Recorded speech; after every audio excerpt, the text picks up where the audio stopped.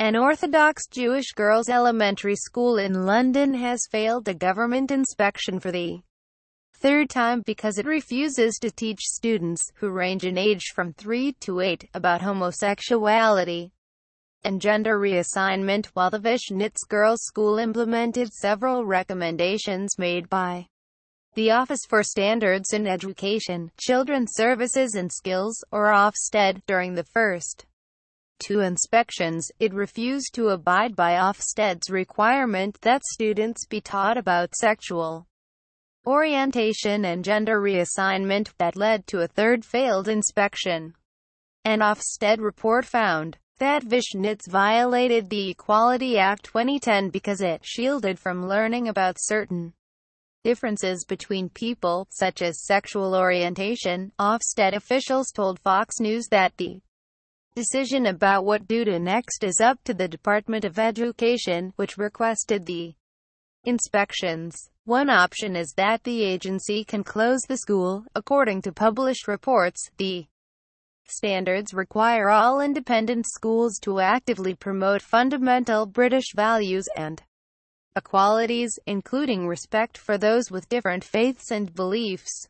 Ofsted said in a statement. Ofsted inspects rigorously and impartially. Inspectors visited the school for the third time in May and found that, while it has made some progress, it is still not paying enough regard to developing pupils' tolerance and understanding of people with protected characteristics, as set out in the 2010 Equality Act. The statement continued, "These standards are enshrined in law. Schools cannot choose which parts of the legislation they comply with.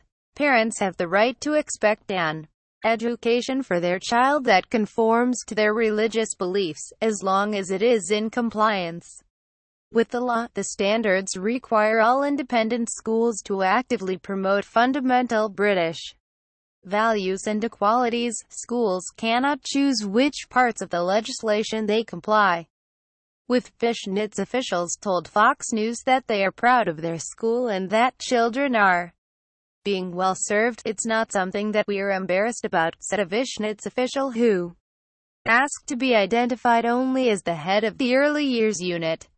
"We're doing well for the children. The children are learning, they're thriving, the care is well. We're getting lots of support." The Ofsted report of the third inspection acknowledged that Vishnitz had made improvements in other areas cited as weak after the two prior evaluations. The report noted that the students are well motivated, have positive attitudes to learning, and are confident in thinking for themselves. The Jerusalem Post said that the Vishnitz school is one of 7 private ones that have failed Ofsted inspections in the last few weeks. It is unclear why the other schools failed the inspections. Last year, an Islamic school for girls in Nottingham was ordered to shut down after an inspection by Ofsted found it did not adequately address a culture of bullying and that it promoted ideas that were anti-gay and that condoned aggression toward women. Vishnitz's negative inspection results have fueled a debate about where to draw the line in trying to promote tolerance while respecting religious beliefs, such as the belief espoused in parts of the Bible that homosexual activity is sinful. There are just two options: protect the right of individuals to live and raise their children in accordance with their faith, or make a mockery of the Equality Act by closing schools that fail to comply with your LGBT agenda. Neil Levitan, director of programs at Jewish LGBT charity Kashetek, told the Jerusalem Post, "We know that young people of faith are more likely to have tried to take their own life than those that aren't, and that pupils in faith schools are more likely than those in non-faith schools to say that teachers and school staff never challenge homophobic, biphobic and transphobic language when they hear it. Very Jewish institution, particularly those working with young people such as schools, needs to find a way to ensure young LGBT people feel safe and loved," Levitan said, "to keep them safe from harm and ultimately to create a world where no one has to choose between their Jewish and LGBT identities, but in a blog on the site by Christians in Education, educator Gil Robbins said that while supposedly trying to promote tolerance, education officials in English were being intolerant of religious views that were in conflict with theirs. Ofsted has revealed its true agenda.